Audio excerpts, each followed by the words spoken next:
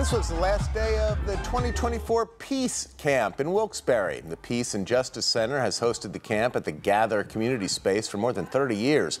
Storm Tracker 16 meteorologist Jeremy Lewan was invited to present a lesson on cloud formation. He conducted an experiment with the kids called Storm in a Jar. Nearly 50 students attended this year's Peace Camp in Wilkes-Barre. I'd like to be able to keep tomorrow's storms in a jar, Jeremy. That would be handy.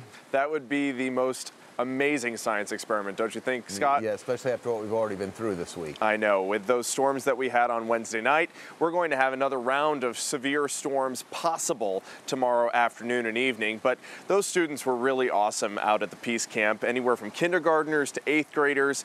Very, very interested in learning about meteorology, and they got a whole new set of vocabulary words, from evaporation to condensation to saturation. So they're completely knowledgeable on how these storms tomorrow that we're going to see will form, caused by the heating of the sun. So